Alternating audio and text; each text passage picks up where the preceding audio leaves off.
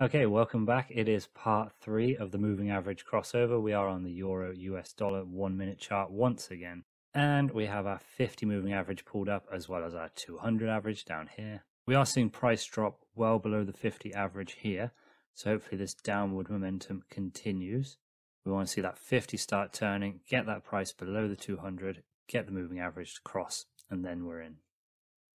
On our economic calendar for the day, quite a bit happening. We've already had numbers out of New Zealand. Not that they're going to affect the Euro US dollar, but we're seeing the interest rate in New Zealand held and their PPI is higher. That's their producer price index. It's a little bit higher than expected. We had pound numbers, Great British pound numbers at 9 a.m. just a couple hours ago. They had PPI and CPI. Again, their PPI coming in a little bit higher than expected, but their CPI was actually lower.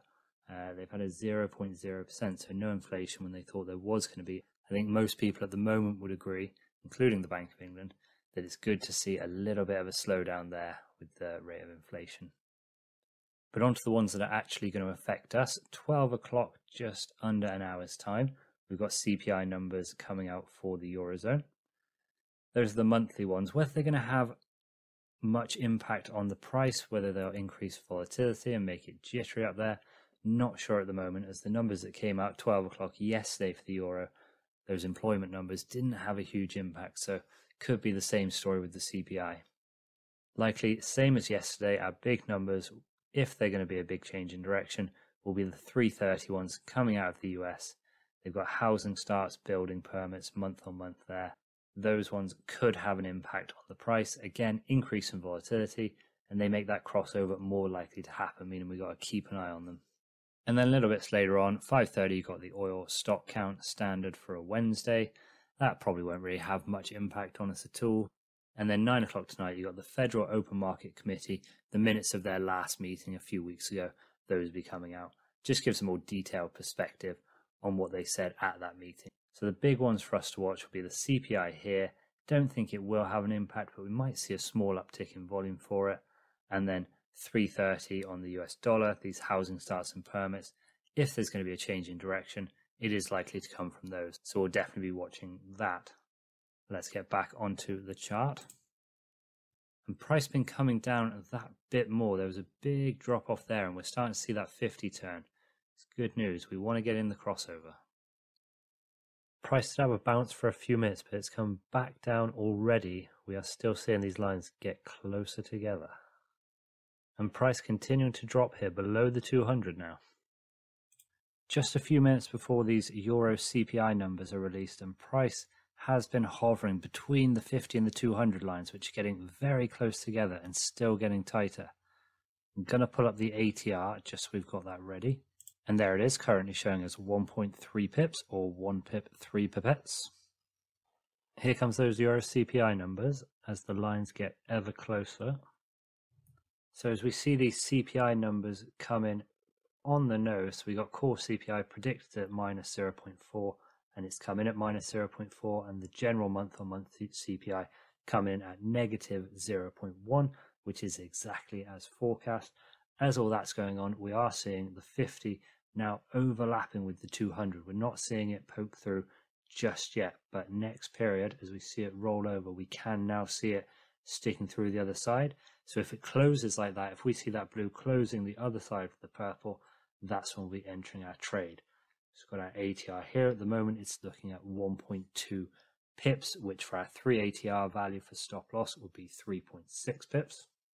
And there we go. It has just closed past there.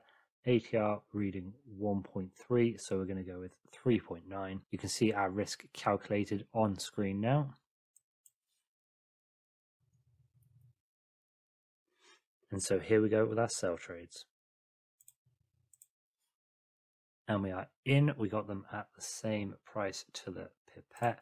So let's go 1/2 trade, going to be 39 points. That's 3 ATR stop loss and 39 points for 3 ATR take profit.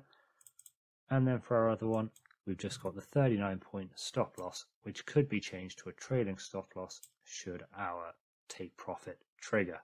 Let's zoom out a little bit so you can't see the take profit, although it is headed in that direction. There it is down there. A little bit wider than some of our other trades, which have just been 3 pips either side. but it does mean that we'll get a bit more room for it to actually take off. Hopefully a retracement wouldn't cut it out. And now we just patiently wait it out. The price does go in our direction quite nicely. Let's zoom back in a little bit. Price floating up and down around our entry price at the moment. Not a huge amount of movement in either direction. Price now a little bit on the move, but in the wrong direction. It's heading towards our stop loss. Not what we want to see, obviously. And quite a run up there on price. Getting very close to our stop loss. Very close indeed. And it does trigger there, unfortunately. Both of them triggering for the maximum loss. And it does wipe out a lot of those gains from yesterday. Let's see if the 50 can keep coming up and cross over the 200. Get us into a good buy trend if this is going to stick. Price continuing to spike, so at the moment it does look like we got out of our trade at a good time if it's going to keep on going up. There is the trade there. You can see we got in an alright position for when the cross happened. It was on point. However, after ranging a little bit, it did just sneak up and then cut us off up there. Had the potential to break out. It did make a lower low. It didn't have the steam to carry it on. It had looked a bit promising with the price staying consistently above the 50 and the 200 average, but the last few periods here, big red coming through. Price now back below the 200 and back below the 50. No re-entry signal, so we have to wait for that buy crossover. And continues its hard path down, digging deep there, trying to find Antarctica. And now just seeming to settle into its new range. Probably going to be a while before we get an entry signal here. But here comes the rebound. 5 straight green candles and price back above the 50 at last. Let's have a bit more of this. Really bouncing though now. After that jaunt upwards, it came back down only to go up again. Now coming back down once more. It's very uncertain, floating around the 50. And after carrying on in that range for a little bit, price has decided that the drop is on again. That means the 50 is going to drag further from that 200, pushing us further from our entry unless this reverses course pretty sharp. And we're seeing these red candles here. The sell-off does continue for the euro, and that 50 is going to widen from the 200 average. Here's the bounce though. Finally, we are back comfortably above the 50 and getting up towards the 200. Just over 10 minutes before the New York Forex session opens at 3 o'clock. And don't forget, we got building permits and housing starts from the US at 3:30. And just like that now, price settling above the 200 average. Hopefully this 50 can get a move on and catch up with that 200 and get a cross over it. Price just keeping moving up here. It really wants to get up the ladder to the roof. But it cannot last forever. Hopefully it retraces back and then gives us a buying opportunity. These lines cross over just as the retracement ends before a big move starts up that way, in an ideal world. So it's cooled off at the top of this range here. We've still got the lines getting very close together, so this cross could come in the next 5 minutes or so if price doesn't take a serious U-turn downwards. Let's pull up the ATR to get ourselves ready for that. There's our ATR, currently showing 1.2 pips. I've just zoomed in here and 318, we can see that the blue line has just crossed through the 200. That almost certainly will stick, but we're just going to wait for it to close as this is the first candle where it's poking through. As soon as it closes, that's when we'll enter our trade. Okay, so now we'll be getting in when this closes in 3 seconds. We're going to treat this as 1.5. It's just dipped down, but it's safer to go from the full period there. So we'll go 1.5, that is a 4.5 stop loss in pips either side. We can calculate our risk. Okay, so you can see our risk on screen now. And here we are, we're going in with 2 buys. And we did get them in at the identical price to the pip.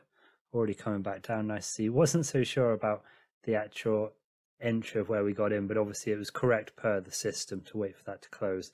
It just doesn't look great when you get into it, when it's going to those highs. You want to see it pull back and try and get in on that. But anyway, let's set our stop loss and take profit. So we got 45 and 45 for each. So that's 3 times ATR of the 1.5. And then this one right here, just the stop loss, as we know, to 45. So we can see our stop loss just down there, not as far as we might have seen with 45, but even if we zoom out, we can just about see that take profit there. Yeah, this is going to be a tough one. I'd say it's much more likely seeming that it's going to retrace, especially since we're halfway there already. Okay, let's zoom back in and let's keep an eye on this. We'll close the ATR so we can see it a little bit better. There we go. So we've got about 45 seconds until the building permits and house starts month on month both come in. Price lurking just below our entry price at the moment. It is a worry that the volatility from these stats will just knock us out, regardless of whether the trend is upward or not. But let's see if these numbers actually bring the volume and volatility. So just a few minutes after the release of those numbers now, we haven't seen the volatility. There was a slight uptick in volume, but nothing like the retail sales release yesterday. That really started jittering up and down and would have knocked us easily out of this trade. But there's the numbers month on month, pretty weak numbers, both missing the forecasts expected. But as I say, doesn't seem to have had a huge impact so far. We are on the wrong side here, so we are in the red a little bit. I'll just pull this back up here, but hopefully we see it turn and see it head towards our take profit, which we can't see on screen, but we know it's up there somewhere.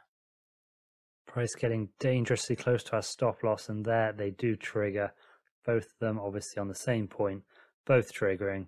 That is unfortunately, very sadly, tragically, another loss for the 5200 crossover. And there is the trade. If we weren't in a terrible position, but it was a bit high in the range after this momentum run up here. And so even just going down to this low here was enough to stop us out. Hopefully it carries on down rather than, as it's looking like, to go back up and find itself renewed momentum. But yeah, we'll have to just wait for the next sell trade now. And suddenly, after a few downward candles, price is below the 200. That's turned south, and so is the 50. Price dropping quite quickly all of a sudden now, these last few bars, and that blue will start moving quicker towards that purple. And our 50 period average does close in on the 200 as the stock market opens at 4:30. Let's pull up the ATR so we can prepare ourselves if this crossover does happen, which is looking unlikely at the minute. ATR currently showing at 1.8 pips. That'll be our widest stop loss of the day. 50 period moving average now just edged past that 200. As soon as this minute closes, that's when we'll be getting in. ATR reading at 2 pips. We'll take it at 2 pips. It just ticked over there. Now it's gone to 1.9. We'll call it 2. So that'll be 3 times ATR value, which will be 6 pips stop loss and 6 pips take profit on one trade. There is our risk calculated, and I'll put that on screen now. Let's get into the trade.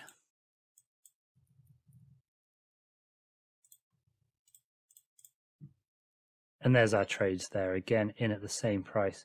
So let's go stop loss 60 points, take profit 60 points. And for this one, as we know by now, 60 points just on the stop loss. So we can see those stop losses there. It has given us quite a bit of room for the trade to move, but also obviously it means that there's more room for it to be able to go, for us actually to take profit. This is quite a way off, to be honest. About 15 minutes or so into the trade and not a lot going on. Price just moving around our entry there. It is on the move again now, but not in the direction we want. It's going green. We don't want green. We want red. Red, red, red. Sell the euro, everybody. It's not looking good right now. It is looking like more green. It's back above the 200. It's continuing to find those highs just now. And that is the stop loss for the third of the day. That is a hat trick of losses for us on the 5200 on the 1 minute chart.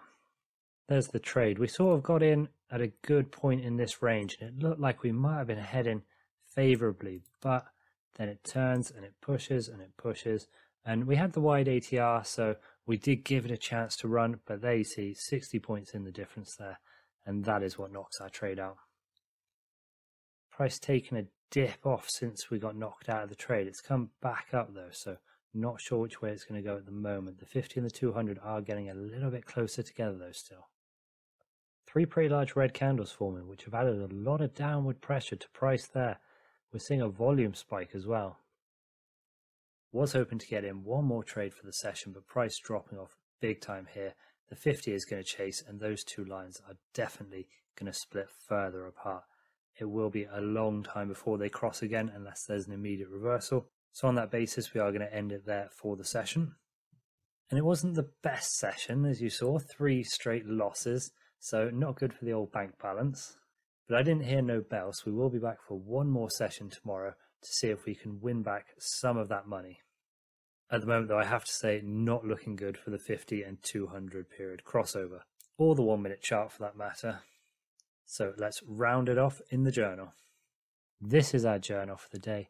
I wish it wasn't so, but we are looking at the bottom 3 trades here. These losses all on the 18th today. We didn't get in a bad position for them. It's just the system seems to be getting us in a little bit too late. Or if it's not getting us in too late, the ATR isn't wide enough, and so these retracements are catching us out. But you can't widen the ATR endlessly, just have a bottomless stop loss. I'm not willing to put any blame on the fact that we're on the 1 minute noisy chart just yet, but maybe by the end of tomorrow's session I will. There's our running total now. We did start at just over 98,000, and now we're down 2,000 to just over 96. 7 trades so far, 6 losses and 1 gain. Yes, that gain did get us a little bit more than any of the individual losses, but those losses are piling up at this stage. Another 3 tomorrow and we are really far down. I don't think we'll actually be able to get back the losses tomorrow unless we get 3 winning trades, which does seem unlikely to happen, but we'll give it a try. So thank you for watching, and we'll see you in the final part tomorrow.